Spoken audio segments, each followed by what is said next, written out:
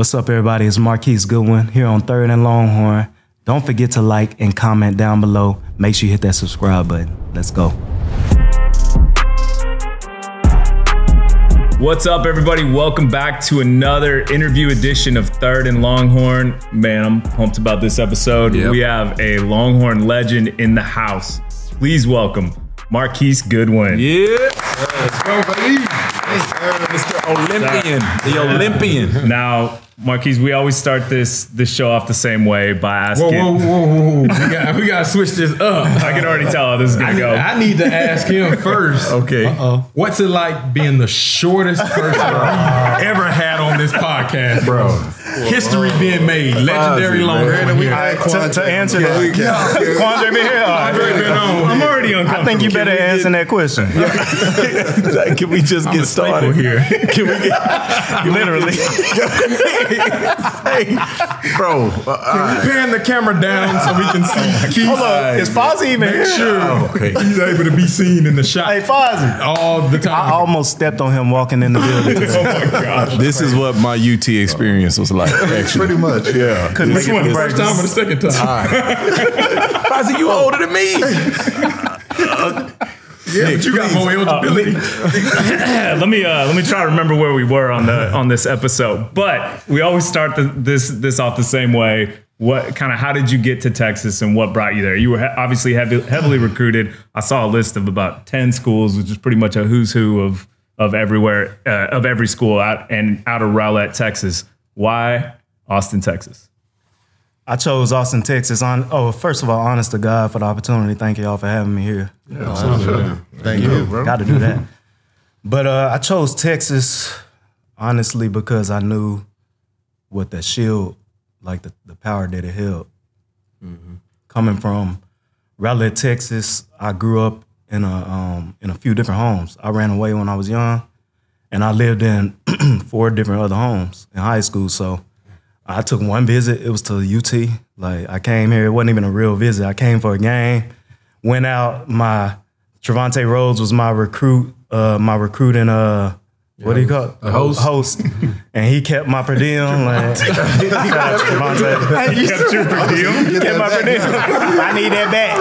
Run that back. Tell them you need a what's that, bird box? You need a royalty. I need that royalty check. Yeah. Bird box me. But coming from Rowlett in a situation that I was in, I just couldn't wait to get out, honestly. And really having my first bed was when I came to UT.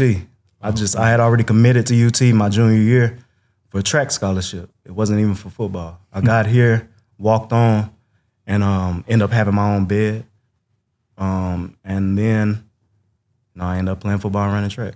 I did not know you were a walk-on. Yes, sir. Wow. I literally just just remember that. Yeah, because we were in the same class, class of 09, and whole class had finished out. We had signed the whole class, and I remember there was like word that we were getting one more guy, but nobody knew who it was. And it ended up being Marquise, a track guy. And I remember when he first got there, everybody kind of viewed him as like the track guy. Oh, yeah. But he used to bust heads in practice. That first day, from day one, he was busting people up, though. Yeah. I got to piggyback off of that because Marquise first day coming in, the stigma about track guys is, they run fast, straight. So true. But can they do anything else? Right. Yeah. And Marquise at wide receiver, we had seen previous track guys try to come in and play wide receiver or play running back, and it didn't translate the same way. And I saw you for the first day. I went over and talked to Coach. I said, bruh, he's special.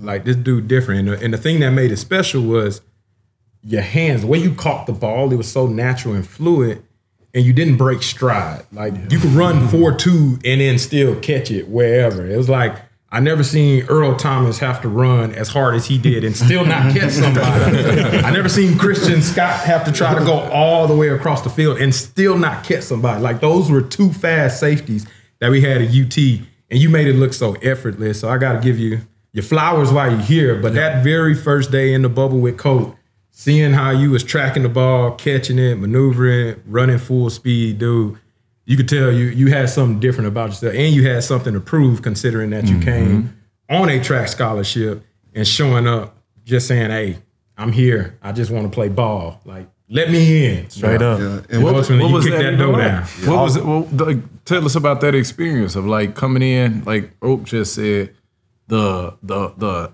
addition to the class, and then a walk-on that's on a track scholarship with a track guy stigma at UT. You know what I mean? Like, what's that? It was so one-on-one, honestly. Like, I already knew what it was. I was going to be labeled a track guy. My accolades in track already had superseded my football accolades in high school. So nobody really even knew I played football. I was a national champion, world champion, Record holder. 3-time world champion, you know, like multi-time national champion in track and field. But I wasn't all state. You know, I was all district, all area. I got invited to the high school All-American Bowl, but it was never nothing that stuck out because I've been running 4.2 since I was like 15, 16. Say that. Hold on. He just casually said that too. For context, the new NFL record on the 40-yard dash at the NFL Combine is a 4.21. And you've been saying you've been running a variation of close to that. Yeah. Since you were 15. I can believe that. Shout out to Worthy, man. Shout out to Worthy. I'm proud of you, man. You came in, you turned it all around, did your thing, humbled up, got to the grind. Hella proud of you. I got to make that known. I ain't talked to you that much. I follow you like a mug. Keep your head down, keep grinding, but we're going to have to run it for sure. For people that don't know, his unofficial 40 time was 4.19, correct? 4.17 and 4.19. Yeah, 4.17, 4.19 was his unofficial. The crazy thing is, Fozzy saying for people that don't know, and I'm like, I'm people. I was there. I'm people. I did not I was at the combine. I'm people. Unofficial. I feel like Shaq. I was like, I apologize. I was not familiar. I wasn't familiar with your game. Like, bro, you out there running 4.1. Well, let me ask you this, Keith. Since obviously you say you've been running 4.2 since you was 15. Is it ever frustrating, like, that your speed can sometimes overshadow your ability on the field? Yeah, it's really frustrating, and more frustrating in the sense of I'm not taking a jab at anybody. I'm going into my 12th year in the league. I really don't care. I haven't been coached by but only 2 guys since I've been playing football, period, that knew how to coach a 4.2. Wow. Everybody always talking about, I just want you to run as fast as you can, and he's just gonna throw as far as he can. Cool. Well, if I do that, I'm fastening his arm. Everybody ain't Pat Mahomes. You know what I'm saying? Like, you think that shit cool, but like until you have to throw it. So, and especially if I'm not the first read, you know what I mean? Like you gonna throw to your 6'4", number one. But I said that to say it's been frustrating in my career because my stats haven't quite shown the type of player I am or how electric I can be. That's why I've been known as a big play guy my whole career. But, stats are like bikinis. They show a lot, but they don't show everything. I'm still in that one. He been reading my book. He been reading my book. Has that affected you? So talking about running that same speed since you was 15, 16, has that affected you being the same height since you was No. Actually, I'm actually serious.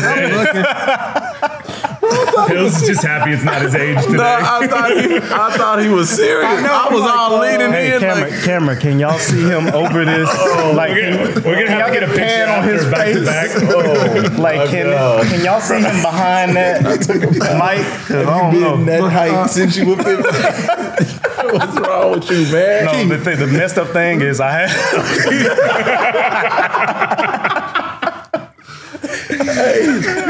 Oh my God. Okay, so wait. I want to bring it back. So 4.2 since 15, get to college on a walk-on. You walk on to that 09 team that goes, what was that, 13-1? What was that, 12-1? We win, undefeated to the last game, undefeated the regular season, won the Big 12 championship. I would say what I remember from that season was two of your pivotal plays in the Texas OU game. Oh, yeah. And I know what I had seen in practice to that point, but what we always say is, can he do it when it counts? And you proved to do it when it counts. I think that's when you really started to get the respect. I wasn't even supposed to be in on that play. What? I wasn't. I wasn't even supposed to play that game for real. True freshman okay. walk on. I hadn't started any games before then. I had just had a blocked punt versus Colorado the week before, which kind of like allowed me another opportunity. B. Collins was supposed to be there. You remember Brandon Collins? Yeah, that's a name. He was that dude. That's a name right there. But he, you know, for whatever reason, it didn't work out. I was able to fill that position. I was just to fill a spot. I was running a simple slant. Right. Colt looked my way first. Boom. Not Jordan Shipley. He threw it to me. Yeah. Shook him off, touchdown. And that's when my legacy at UT really began. Hey, Colt knew what he had. He knew what he had. Hey, from then on, like, Coach started, hey, you coming to church with me Sunday? It's a good thing when your quarterback want to know what you're doing that weekend. What you got going on? Yeah. It's a good thing. You talk about your being able to be in a league and having some frustrating years here and there, not stats adding up. You figured it out though. You figured it out. Like that's a big deal. I mean, you going into your 12th year in the NFL. I think that's a big deal, especially your side. It doesn't matter how fast you're, but your side, because NFL is a big man's game at the end of the day. Yes. And for you to figure it out, how did you figure it out? Because a lot of people want to know. They want to know the secret. What did you get better at from college? Because I'm telling you right now, when you left University of Texas, you can't tell me everybody was signed up saying, oh, he's going to play 11 or 12 years. Maybe 2, 3. I know, right? Maybe is he going to make the team? So how did Keith figure it out? Honestly, God went first. My wife, getting married so young. Man. My wife, we were college teammates at Texas. We ran track together. Formerly known as Morgan Snow, now Morgan Goodwin. 8 years. Put the respect Shout out, on the you know what I'm name. saying? Miss Goodwin. Really getting married to her and being with her kept me focused. It opened up a new level of focus for me. Like, we were just dating in college, but got engaged my second year in the league, and then we ended up getting married the third year or fourth year. And it was truly a blessing for me. It flipped my whole mindset, like how I prepare, how I take care of my body. It really elevated me as not only a player, but a man all around. So kudos to my wife, man, for changing me for real. She made me a better player. I started to get more focused in my diet, like my craft, really working on being a receiver. I never wanted to play receiver. Really? Never, not ever wanted to play offense. I was a corner and safety. Oh, okay. I tried to, Coach Akina tried to get me. You're the best DB I never coached. I know. That sound about right. Akino want all the guys. This is DB, Coach Akina, you. Nah, but I never really wanted to play receiver, but I just started honing in on the little details and nuances of being a really, really good receiver. And that also helped me elevate my game. Now, you big on family, right? I've known you since you first came into UT. Went to the wedding, man. I've been there at all the steps, man. We like this. But one thing that I've learned from you is the relationship that you have with your mom, relationship you got with your sister as well. Man, talk a little bit about what that's been like for you, the journey that you've been able to be with them, and then how you've been able to open up doorways that maybe wouldn't have ever happened if you weren't in the position that you were in, that God put you in. Man, that God put me in for sure. For those of y'all who don't know, I have a sister who was born with cerebral palsy, which is a muscular deficiency. Basically, she she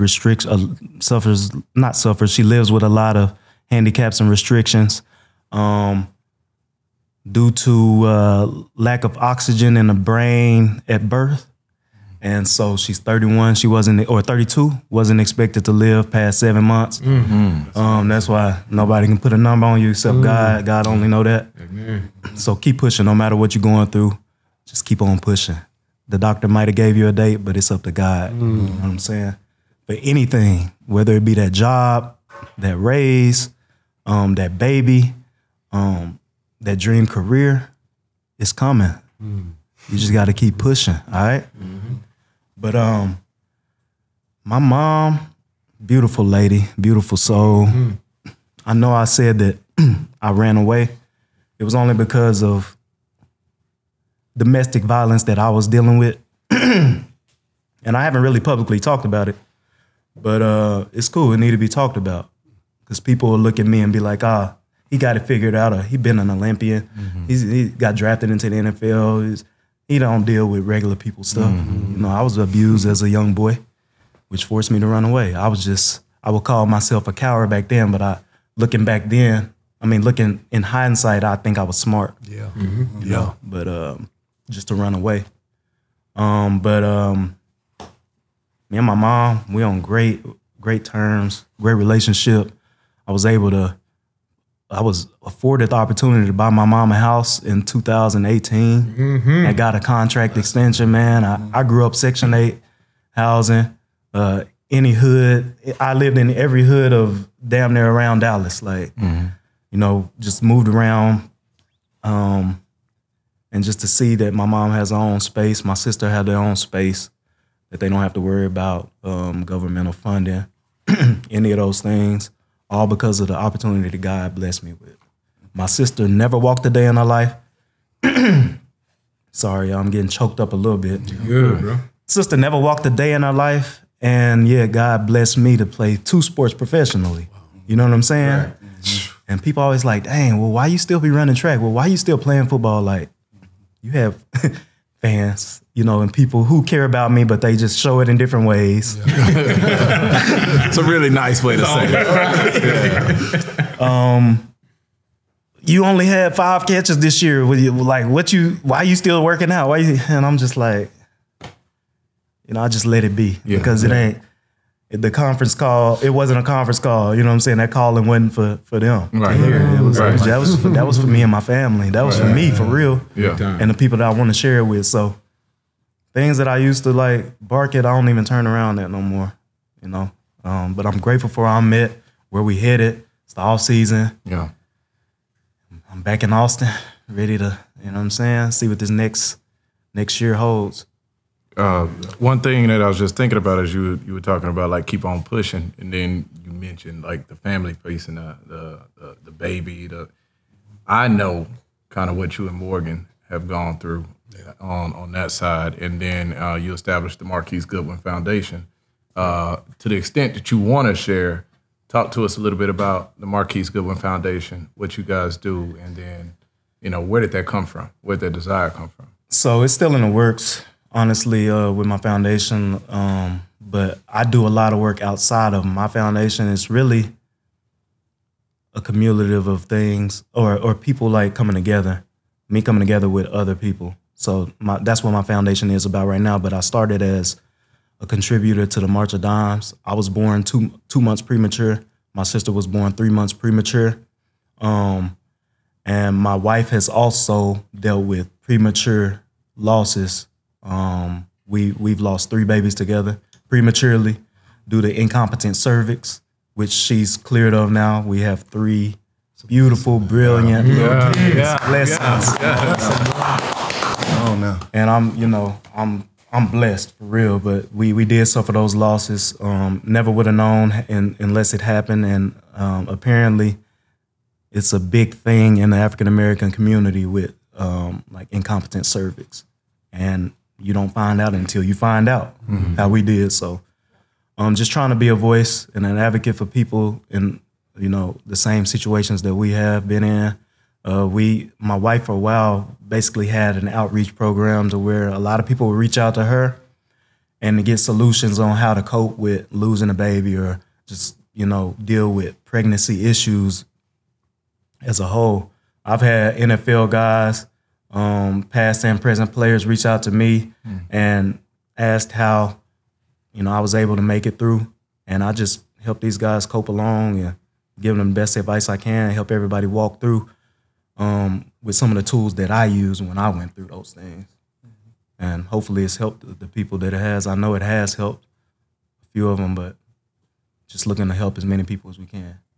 Yeah. Man, I love that. I'm going to jump in here real quick. I love your story, man. I'm changing gears, but I love it. I love that, just to comment on this, I love that people get to see like why you move the way you move. Right. Yeah. You know what I mean? That's a big, you know, some people watch on TV or they meet you or they see all your success and they're like, oh, you know, he's blessed, boom, boom, boom. Man, you got an awesome story. I love that. So I get it. I get it even more now. You're big in your fraternity. We talk about Kappa Alpha Psi. There's a lot of Kappa Alpha Psi fraternity. Yeah, I know. I know. I just want you to. You just got to get that right. I got get that right. But I got a quick story about this. We played y'all. I don't know when. I played for a while, so you was with the Bills or whatnot, and I was telling them before because whoever we play against in the league. It's a Texas guy. They're like, man, you know, ask me about this. Mm-hmm. They already know you super fast. And I'm telling them, I said, hey man, don't let him get a touchdown because he's gonna hit that shimmy on him. I'm telling them, right? We get to the game. I mean, it may be early on, first quarter, second quarter. Oh, yeah. It was in Buffalo. Yeah. It was a post. It up. I said, oh, they're gonna keep saying, I'm running down the field. I'm like, no. DJ, you might want to hang it up. And then I'm like, I saw him do that. I'm like, ooh. I'm going to the sideline, then I'm like, I'm trying to act mad. I'm like, ooh, that'd be cool. Man, I just love the energy, that you have when you score. You're very entertained, especially when you doing long jump and doing all that stuff. What it is about the fraternity, Kappa Alpha Psi Fraternity Incorporated, Incorporated. What about that means? What does that mean to you? Kappa Alpha Psi Fraternity Incorporated means so much to me. My good brother here, yes sir, sharpen me. Iron sharpens iron. As one man sharpen another. And at ID, iota delta, we make them sharper. We don't make them at all. Look, listen. You know, so I made sharp now. Got the chills.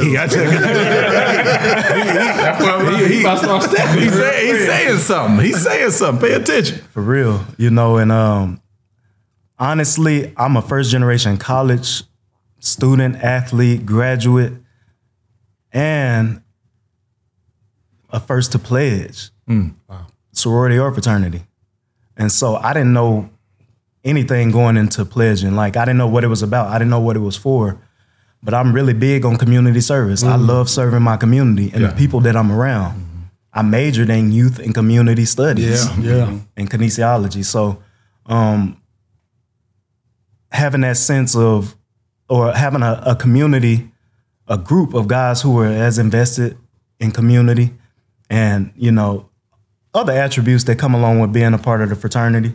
I've rubbed elbows with a lot of great people, a lot of people who are doing this on a, you know, different scales, you know, as frat brothers that I've gotten to meet that I wouldn't have met in any other circumstance. So I'm just grateful for like the outreach that I've gained from that and the brotherhood that I've gained. I'm the oldest of 12.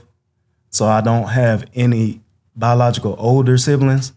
So with fraternity, I have so many older brothers. Like, not a part of the fraternity, but my football fraternity. You know what I'm saying? So it's kind of the same in that sense. Like when we just had, you know, one of the youngs leave, like it's just love.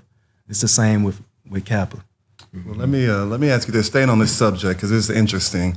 Could you give us some insight on like the dynamic of trying to pledge to a fraternity while still going through football? Because I remember how you do that. And track. Because I remember being in the locker rooms and them boys pledge, y'all, you'd be high, bloodshot, red, hurting. So kind of give a little bit of insight on what that dynamic is like. Yeah, the dynamic is crazy. Really, it just takes discipline. That's really when I learned to be disciplined. And that's kind of where the trajectory of my career started to take off, because I had kind of like gotten a rhythm and learning how to be a professional at a young age. So my schedule was already aligned. Like most guys don't really just, you know, they give us the itinerary on that Friday before the Saturday games, but I made an itinerary for the week because I had to know what I was doing each day, like each hour. Like, all right, it's gonna take me 13 minutes to walk from C-Lot to dining hall or C-Lot to, you know what I'm saying? Like I was real calculated. I began to be real calculated because, and I think Kappa taught me that because time constraints. I had to be at 5 places at once. How can I be at 5 places at once? Shit, I got to time it up. You know what I'm saying? Like, you just got to watch your time. You know what I'm saying? And that really helped me put everything in perspective. I still was able to have fun. I still was able to be a college athlete. I was an academic All-American. Like, I didn't miss out on any of those things. But it did teach me discipline, which is something I think all young men and women need, especially in this day where everything is so instantly, like you get instant gratification from everything. You don't really have to have a discipline to wait for anything. When we transferred back then, we used to have to sit that year out. Yeah, right. Yeah. You know what I'm saying? And then you might not play where you're at. You know what I'm saying? So it's just like, it's different times. So Well, Marquise, we get to interview a lot of people on here, and I think a lot of times when Mark and I are doing a lot of the research on this, like we gotta like dig around the internet, right? You gotta find certain stuff on certain people. There's not a lot of stuff. We had no issue with you. You have like, I mean, like there's so much depth to your story, and I think it shows about your depth as a human. But I think there's a part of the story that I think a lot of the Texas fans like know of, but don't know a lot about. And I think that's your Olympic side, your track side, like this part. Can you kind of take us through that story about how you first realized, you were good at this all the way to, London and the Olympics, et cetera? Can you kind of walk us through that? of course, yeah, I try to walk through it as fast as I can, honestly. I knew I was the shit for real in track. I mean, I'm a really good football player, but in track, it was a different level.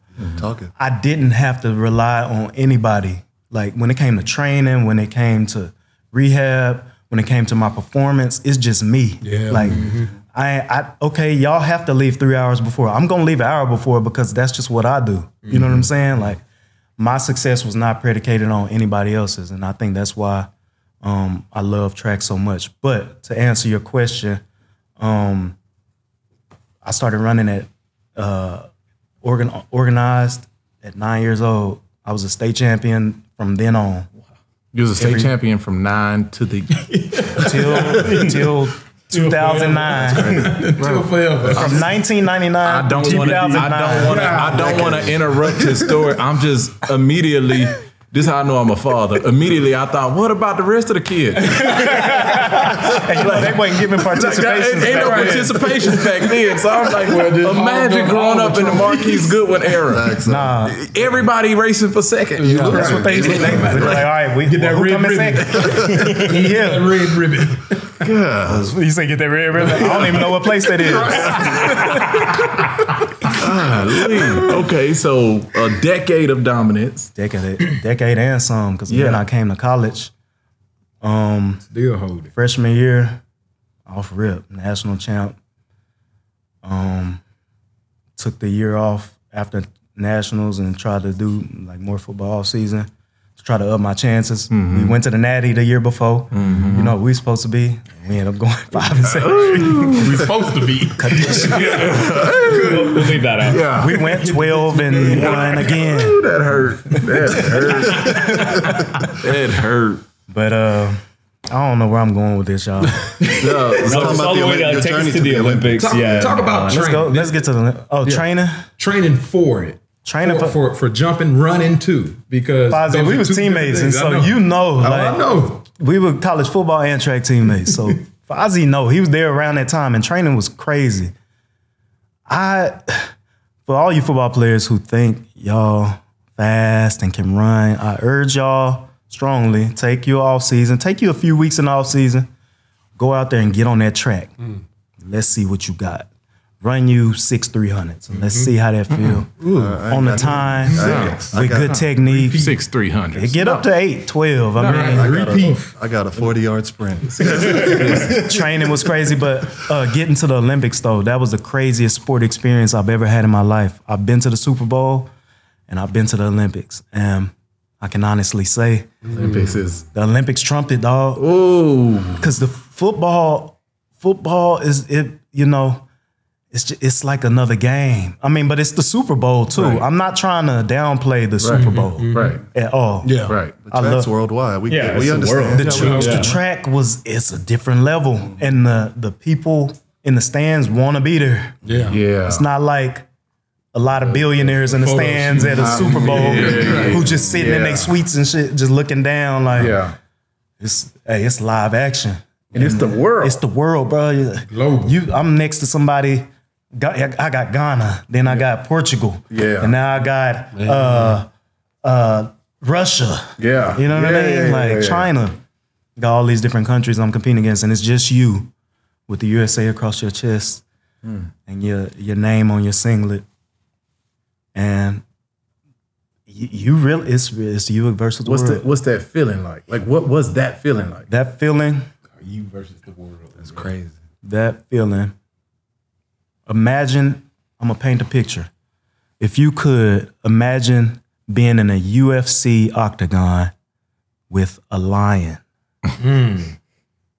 I was liking the picture at first. But then I was. But you have any weapon that you want. Okay. It can be the scariest thing in the world, I was just about to or say, it my can be weapon- the best thing in my the world. weapon is If a I got a dinosaur. bazooka Yeah. and a lion in the I don't give a man. Boom, lion, you're gone. And half of the octagon. You know? And that's how I feel. Gotcha. I feel like I was the guy with the bazooka. Yeah. You know what I'm saying? You going up against this like. Come on. Everybody else might have felt like they was in there with a lion with no weapon. Yeah. So it's all about your mindset. And I think Texas helped shape that, honestly. Absolutely. But how your height able to let you jump so far? I thought he was being serious. It's so serious. Force equals mass times acceleration. So There he is. if you put your That went head, right over Oak head. it really went over his head. Don't we all got the same education? Hey, I'm like, hold up, where you going with this? Oak started trying to look on DJ notes. My boy pull his phone up. He said, if you force your mass to accelerate, okay. God. No, I'm with you. I'm with you. Keith, one of the photos that I think went viral before that was even, I mean, this was before Instagram and all. I think I just seen it circulating on Twitter and it got like a gazillion likes. It looked like you were flying. I want to say it was at Worlds. I'm not sure. You remember the one I'm talking about? I think I'm pretty sure what you're talking about. It was Worlds or the Olympics. Yeah, it was, but like in that moment, I think is when the world actually just paid attention to Marquise Goodwin. Not college football world, not the track world, but the actual world. Because I remember how many people from Houston hit me up. Yeah. And it was like, bro, who is this? Yeah. So it was like, at that moment when you put the world on notice, like what was that moment like for you? That was actually a huge moment because Twitter was like ramping up. And I was one of 2 college athletes at the time who had got verification badges, me and Barkley, quarterback. And he was at USC. And so that's crazy that you say like when I came, I like really came on the scene, that helped push that narrative. And that jump would have won me the Olympic gold. Wow. Woulda, coulda, shoulda, obviously. So just make sure it happens when it's supposed to. But that jump would have actually won. It's one of those that I wish I could get back, but I obviously can't. Honestly, this is the first time that I've talked about that without getting emotional because I've always been a track athlete. Right. Because everybody has told me that I'm a track athlete. So I really believed I was a track athlete. So at that time, I felt so defeated, bruh. Because Wait, for the people that don't know, why, like, you got to walk us through. Why did you feel defeated? I'm gonna get you there. Yeah. I felt so defeated because I was the only person that I knew from my community, from UT, from my church, from my circle of friends, like outside of the track world, who had made it that far or did anything to that magnitude. So I felt like I had to bring hardware home because I was representing more than just myself. Right. Right. You know, and when I scratched and I was told like the jump and what it could have been, it was just like, because the day before I would have won the Olympics. I would have won a competition if it was a one-day comp. Yeah. I jumped once the day before to That qualify was for the the final. qualifiers. Yeah. And then the next day is that picture that you're mentioning. I scratched, and I think Mac probably had y'all watching back home. Oh yeah, we was out You to know, yeah. and but y'all embraced me when I came back, and that made me feel love. Like the only thing I wanted to do getting off that plane coming back from London after the Olympics is just to get back and grind with y'all, because it's the only thing that could like make me feel better. Like that was my coping mechanism back then. I didn't have that much family at the time. I was young, and I said at the time, it's crazy I say that at the time because now, you know, obviously you have more family now. Yeah, yeah. How'd that happen? That was a crucial time. Well, Well, can, go ahead. are you still on the Olympic topic? Because I was no, going to I was transition a little going bit. to go back to Okay. to Texas stuff. Yeah. I was going to say let's take it back to football a little bit. So you're the last of the Mohicans in the 2013 draft class. Just a little bit of background. It was KV, me, Keese, Jay Hills was training with us, Chris Whaley, a couple guys. Yep. I did 9 seasons, wanted to get 10, couldn't get it. It wasn't in the cards. You pushing 12 seasons coming up. And I see teams like Buffalo, San Fran, Philadelphia, Chicago, Seattle, the Browns. What was your best experience in the league with what team? My best experience, man, looking back, I want to say San Fran because that's where I had my most success. That's where I kind of got a real opportunity in Kyle Shanahan. Shout out to Yeah, you know, real quick. I didn't want to interrupt you, but I remember when it happened because we have the same agent, David, Yes. and we was both free agents at the time. Yep. And you came off the board quick. bro. Yeah, I know. First day, Kyle went out and got you. He got Kyle me. Shanahan went out and got you. Kyle got me. Yeah. And much love to Kyle, man. He sat in that same room that I did at UT. He played receiver at Texas. I think transferred from Duke or transferred from Duke to UT. So he bleed burnt orange, man, and it shows, man. Didn't have to give me a op. I had in that 2017 season that I had with him, I ended up playing 3 years there, but in that 2017 season that he gave me the op, I had I had better stats in that one season than I had in my whole career combined up to that point. You know, and it's just a credit to him, man, just believing in me, and my talent, my work ethic, and just me as a person. And so hella love to him forever. But the best, I think, probably would have had to been Buffalo. They gave me my shot. Yeah. They changed my life, ultimately. Like, 31 other teams had that op. You know what I'm saying? And they didn't pull the trigger, and Buffalo did, so I'm forever grateful for the Bills. That organization, the fans there are electric. Yeah, I hear about those. They fans jumping all off the time. tables, burning tables, the wings fire. Different over there. I don't know about the winter. See, I ain't trying to go visit in the winter, but but yeah, the Bills just for giving me the opportunity. But Kyle Shanahan, you know, him too. Well, I want to take it back to your time at Texas, and I'm probably going to regret this once I open this thing up. But let's talk about when you were on the team. Who was the funniest person on the team? The funniest person on the team. Let him answer. Yeah, because I'm trying to think. I'm trying to think of some names. I went through the Hold depth up, it's chart phases. myself. It's phases. Yeah. It's phases. It depends on what level. It's different levels of comedians. Yeah. Intentional Like, and unintentional. You got short humor like Fozzy. he get right to it, like quick to the point. Boom, boom. That's why he's so quick on his feet. It don't take him long. He gotta be quick. He don't have that long to go. So it's a quick step. That's called short humor. That's one type. Okay. Then you got, Shockey was funny to me. Shockey Brown. His funny was different, man. I think he was funny because He wasn't trying to be funny. he was just for real. Unintentional funny. People like him and Cody Johnson. I'm thinking of just gosh, UT. yeah. DJ I ain't Monroe. gonna lie, Ben Wells got to be in there. Being funny. DJ had a different type of funny though. Yeah. Oh yeah. Y'all know what I mean. No, DJ Monroe's stories were the best thing I've ever heard. Get DJ Monroe on third and long. Let's Let's go. Hashtag find DJ Monroe. We gotta find it. Yeah, we gotta put missing person on DJ. Jay Hill's funny. I think it's hard to choose just one. We all had some good times. We had some great time. Yeah. Who on the team kind of took you under their wing when you got there, and then fast forward to later in your career, who did you kind of these guys here? That's why I vibe with them. I don't really vibe with that many people, just because y'all know a little bit about my upbringing, moving from home to home, like being homeless. I ain't got time to be worried about if you really got my back, if you're gonna be trying to stab it if I'm gone. You know what I'm saying? So the people who embraced me when I got here, that's who I vibe with.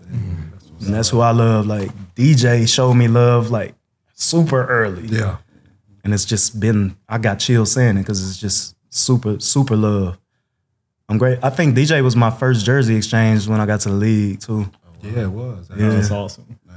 Him and then RG3 and then a Texas guy started and then ET. But yeah. So that's why I admire you so much, bro. Man, I appreciate that. I got to give you them flowers, bro. You played so long, bro, and you set the pace for us, bro. Big time. Let's give it up for DJ. Yeah. For real. No, real talk. Hey, you set the pace with fatherhood, bro. Like, got all the kids, like, Yeah, he do. big family. For real. Starting 5, baby. He do got started 5. For real. He got an NCAA tournament. And they all taller than Fozzy, too. Everyone. Be quiet while I stick you under this mic. Well, was that, and as you got older, who did you kind of take under your wing at Texas? Really, I mess with anybody who mess with me. You know, I'm not the kind of guy that's gonna go out my way because I'm pretty flashy. Like, you see what I got on? And I want to make it known because people like, I do this for me. It ain't for nobody else. No, that's like, real. I buy this stuff for me. Right. Like, Right. I don't care, but people think I'm flashy. No, I think I'm like just that. me. Yeah, You know what I'm saying? I can say I can say that's true because I remember when we had the team issue, Back when everybody got the before we same. had- Marquise would be in there like cutting his up different to do. Like he been doing that just as long as From the Ken He got the collection. From the Barbie collection. That's where he get his stuff from. That's why he got so many outfits, bro. Because you get the Barbie thing right there. It's like $6.99. You say I shop half off? Oh my gosh, man. We not gonna make I'm it. trying to keep this thing on the rails. We not gonna make it through this. I got a question. Please, God, give me something. I got a question for you. So Marquise, you've been blessed with a lot of athletic talents, man. Man, super blessed. Track, football, it seems like you can do it all. Not hype. We've had shorter. But looking back at your career, besides that scratch jump and missing out on that gold medal, which I know it hurts, are there any other regrets in your career? Shoot, that wasn't even a regret. Okay. Because that's what God had in line for me. Absolutely. I think if I would have made that jump, I never would have been an NFL player. And I never would have been able to buy my mom a house because, truth be told, track funds not the same as football. Wow, that's a good way to look at it. Yeah. You know what I'm saying? So it was a blessing in disguise for me. Like, I never try to order my steps. I just try to walk, honestly. God really blessed me, so I ain't even gonna harp on it. It happened the way it happened. As far as in football, any things that I would like maybe wish had went my way, Yeah. getting drafted first round. Okay. It would have gave me more respect as a football player, and I wouldn't have to do so much. If I was a track dude, I would not be going into my 12th year in the league. Right. You know what I'm saying? Right. People just robots. They parrots. They repeat what they hear. You ain't even turn the tape on. Like, you can't run routes. You can't catch. Since when? Yeah. They creating their I'm own pretty narrative. efficient. Right. I'm pretty efficient. Like, but I'm gonna get 50 targets in a year. You only gonna see the ball thrown at me 50 times, and I'll probably catch 30 of them. You know what I'm saying? Like, just realistically, because most of my stuff is deep balls. Yeah. Right. Yeah. And it's hard to connect on those. So I think me being a first rounder, or even having like just a few more ops, like how I did in the bowl games, if it was like in the regular season, I think I would have had a better career. But who's to say? I might have played 5 years and been done. You know what I mean? So my goal was to play 15 years, period. And That's still the goal? I'm waiting his back and these knees. I'm like, yeah. My kids I'm like, yeah. Yeah. I'm just really trying to get the NFL to pay for this insurance for my kids. So that's why I keep on playing. Nah. Yeah. No, that's a part of it. That's why I wanted to get the tip. What they say, the game within the game? The game within the game. Give me that signal. Yeah. But well, what's next for you, Marquise? Can you talk about that? Yeah, I can talk about whatever. I run my world. I don't run by nobody else's rules, honestly, respectfully. And I say that respectfully because I don't want to be disrespectful to nobody. But I'm not going to wait up and not say nothing and not do nothing, just to answer your question. But what's next for me? I'm just training right now. I'm a free agent. I just had another kid, Million. Congratulations. Thank you, baby. Let's go, baby. Two boys, Marquise Jr., Million, and Murray, and my wife, Morgan. And we thugging, we chilling, training. Do a little traveling. I got some free agency visits, some calls that I've been having. Hopefully I can get in some warm weather. These cold teams be wanting me, but so, LA, Vegas, Yeah. Miami, you know what I'm saying? You recently did some investing too here in Austin and a couple different businesses. Oh yeah. Cheers to that. Yeah. What Here we go. What is it? Push him in the water. Coming soon, we got the grand opening of RSRV. It's a new one. Reserve. Let's go. Of course. Hey, the hottest prime spot for young, middle-aged, old, whatever. Everybody. Come get it. Wine, vibes, details on the Instagram. Jay Hills and I will be posting on our story today, actually. Well, I guess I will post it. We're going to post every day. Yeah, it's too much timing for him. Yeah. Third and Longhorn got to post too, you know what I'm saying? Yeah. I don't see why they wouldn't. We got Yeah. No, but we got that. We're about to have our grand opening for the RSRV Wine Bar. Coming to Austin. It'll be the only one in Austin. Only one of its kind. We got great photo opportunities, great wine, great selections. We'll have great food in rotation and really, really good vibes. So that's in Austin. We got a few other things popping off, but we're just gonna wait until kind of get going. But yeah, I really want y'all to come out and support RSRV when it drops because it's really gonna be the vibe of Austin. I'll be there. It's gonna be real grown. Hold on, Marquise. When me and Kaylee try to come up in there and it's packed, and we ain't got a reservation. Am I gonna be able to call and get in? Just call. I got you. We got it on film. I got you. I know what I'm gonna say. I'm gonna say, move them to the front of the line. They pay good. But if you say, me, Kaylee, Nim, Nim, leave out Nim, never be N-E-M. I don't know about Nim. It'll never be Nim. I love it. Let me do this. I got one more question for you, Keith, before you get up out of here. Earlier in the interview, you kind of expressed the trauma that you grew up with between a little bit of domestic violence, the illnesses your sister faced, just that upbringing a little bit. How has that molded you into the man that you are today? Man, truly, I can say that all those experiences have made me so humble. I've been humbled by all of my transgressions. But I've really, God has blessed me with the mental capacity to use them as stepping stones instead of being roadblocks. So I think it's really shaped me into the man I am by making me resilient, made me stronger. And that's it. Keep it simply put. It just made me resilient.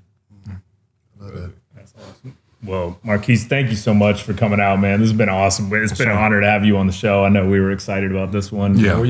Man, we'd love to have you back sometime soon, too. For sure. Absolutely. It's all love. So Appreciate y'all having me. Appreciate you. Hey, history, baby. Short as Longhorn. You number one, I'm two. Hey, that's the only time I take second place.